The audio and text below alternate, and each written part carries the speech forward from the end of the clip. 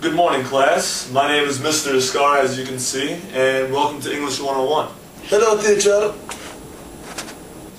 And we're going to start off by introducing myself, so if you'd like to go first. Well, my name is Ahmed, and I like to learn the English language, and I like to learn it to teach my family back home, and so I can be good in the school. Yes. I'm sorry, how do you pronounce that again? Ahmed? Ahmed. Ahmed. Ahmed. Ahmed? Ahmed. I'll just call you James. There you go, that's fine. And you, sir? Yo, what to do, Mr. Oscar? Yeah, you remember me? I took your class before. Yeah, but anyway, yeah, of course, you already know. My name's Mo. Trying to, get back up on school. Stay out of the streets. Financial aid be covering me, so, it's all good. Well, that's nice. Now, since we know a little bit about each other, we're going to get right into it and talk about a little subject called exact language. For sure, man. Now, do either of you know what exact language is?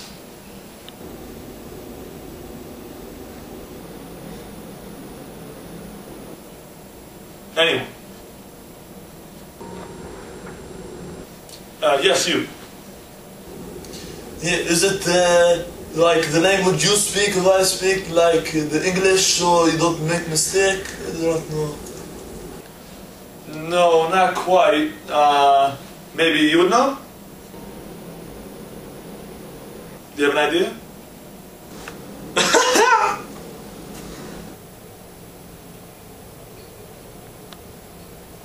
Man, I don't know what, it's like slang or something, different types of slang, I don't know.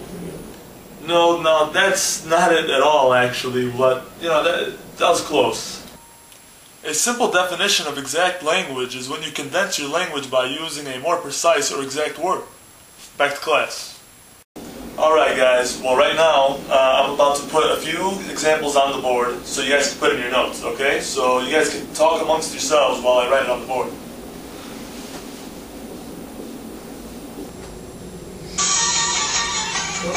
Excuse me, telephone. Hello? I'm in class. What do you want to do about it? I'm in class. I deal with him later. Listen to me. Go get the G somewhere else. Okay? I love you. Sorry. So how do you like the new teacher, man? You throw a paper ball at me, man? Why do you do this? What did I do to you? Back home, they throw you in jail for this type of crap. You can't be picking up your phone in class, man. What's wrong with you? That's why I had to hit you. You might even see. That's disrespect, man. You are lucky the teacher is almost done with the notes. And I should throw this at you, man. Yeah, okay. You throw another one? Okay, so as you see here, so you guys get a better concept of it. Instead of cry very softly, you'd use weep. Running hard, you use sprint. Place underwater, you would use submerge. And leaving trash about, you would use litter.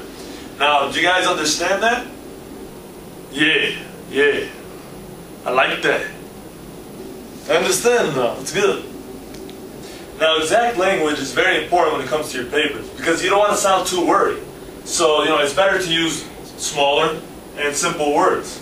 Weep, sprint, submerge, litter, instead of all these other words. Usually one word will express the same thought that several words could also be used to express. Let's keep it going. You guys get it? Yes. I understand. I get the concept of it. I get it. You're the man. Now, you want to be very careful with exact language in your papers. Because when you use too many words in a paper, it just seems very meaningless. And using other shorter words would actually improve your paper and it would actually impress your teacher. And for homework, I want you guys to write a paper and we'll correct the mistakes in class. Okay? Okay. Yes. All right, guys. Class is dismissed. Have a good day. All right, Mr. Oscar. I'll see you later, man. See you later. Bye, man. Oh! Who's that, man? I got you good.